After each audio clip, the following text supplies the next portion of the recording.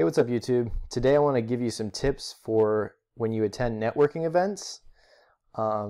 Basically things that I think are really important for making the most out of the events you attend and getting you the most clients and, or whatever your purpose is, but giving you the most positive results from the experience. And this is just based on my own experience attending networking events.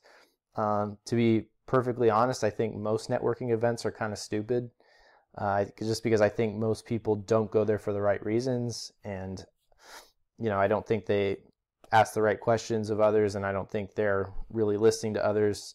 But anyway, I'm going to go over some tips here for how I think you can make the most out of these events.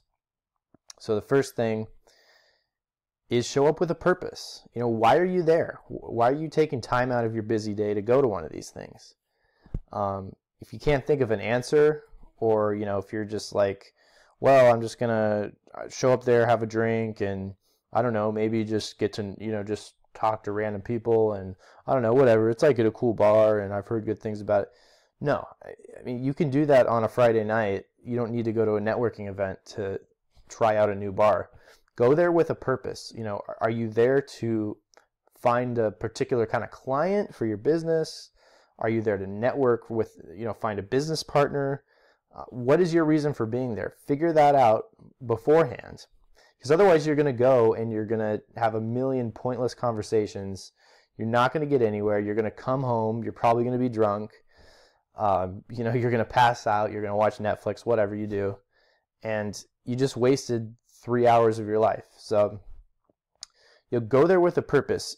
Figure out, if you have to write it down, that's fine, but figure out what are your goals and what are your desired outcomes from attending the event.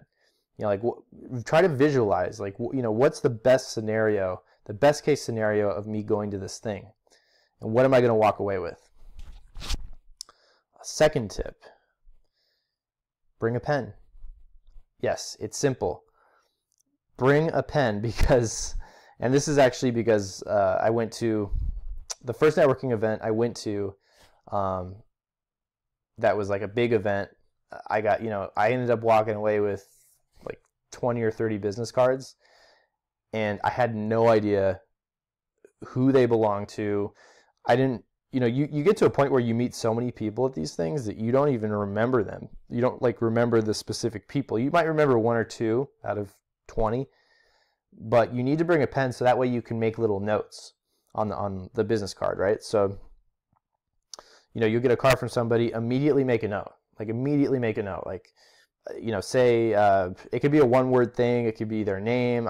Whatever. Usually their business card would have their name, but just make a note, just so you remember the reason you met them and why it's important, why it's significant, and why you'll want to contact them again. And then listen to what other people are saying. It's called a conversation. You're not there to talk at them. You're there to talk to them and collect information from them. It's amazing. People at these things, there's two types of people, right? There's the people who can't stop talking at these things, who are just going on and on and on about nonsense, or about their cars, or their business that they think is so big, but they've really only have one customer, right? And then there's the other kind of person that's just kind of just doesn't really have anything to say. You want to be somewhere in between those two, right? You want to talk to people, you want to share your ideas, but you really need to listen to what they're saying, because you never know. They might give you that one sentence, that one soundbite of well, I'm looking for someone to help me with my SEO. Well, I do SEO. Let's talk about it, right? Or they might have a tiny issue with something in their sales funnel that they happen to bring up. I'm trying this one-time offer, but it's not panning out. I'm not getting the ROI that I was expecting. Hop in, absorb what they're saying, and then figure out how you can fit into that mold and make their lives better, because that's why you're there, right? You're there for people to help you, but if you're helping people, you're gaining clients and you're making money, and it's all good. So listen to what other people are saying. Keep your ears open at all times. Figure out how you can provide value to people, right? I mean, we're so selfish sometimes. we want as much value from others as we could possibly grab, but you need to focus on giving other people value, and it'll come back to you. Like, the more value you provide, like hopefully me doing this video right now gives you enough value to, go out and, I don't know, do well at a networking event, and then like I'll feel good that you took the advice and you've made the most of it. So I don't know, just provide value. That's a tangent, but whatever. But it's a two-sided coin. You also don't want to go in there and start talking about your favorite bar or your favorite baseball team for 10 minutes straight, and you just wasted 10 minutes and you didn't talk about business, and then you finally get to the business after 10 minutes and it's like, well, I do SEO. Oh, well, I'm a car mechanic, and I don't have a website. I don't care about websites or anything. Like, I don't need one. It's like, well, then we just wasted 10 minutes of our time. Yeah, again, I'm not trying to be a dick here, but you have to go to these things with a real like utilitarian mindset. You gotta be looking for people who, I hate to say it, but who are gonna benefit you, right? Like both ways, because then you're wasting their time too if it's 10 minutes of nonsense and then you can't help them. So my thing is, I have a 2-minute rule. If we can't get past like the niceties, the small talk, I hate small talk, but if we can't get past the small talk like barrier within the first 2 minutes of meeting, then I'm just gonna walk away. Don't be rude about it. Just say, okay, well, it was nice meeting you. Best of luck, whatever. Just get out of that conversation, because you're wasting your time. You could have that conversation at the gym or at a bar or at a coffee shop. Like, you don't need to do that at this event where your purpose is to build your business and make more money, and it's just stupid. But that's a hard thing to avoid, because you are going to run into those situations. And and again, don't be rude. Just if you feel like it's not going anywhere, just find a way out of it as quickly as possible, and you'll be saving your time and the other person's time. And then it sounds simple, and I've been guilty of this at times, but watch your alcohol. Like, a lot of these events will give you 1 or 2 drink tickets, because they're trying to get people through the door, and that's fine. You can have 1 or 2 drinks. Nothing wrong with having a couple beers or a couple glasses of wine, especially if you just got off work or something. That's fine. I mean, it loosens you up. It makes you, you're more open to talk to people, whatever. But just don't let it get out of hand. Don't do 3, 4, 5, 6, vodka cranberries or martini, whatever you drink. Like, just don't have more than 2 drinks.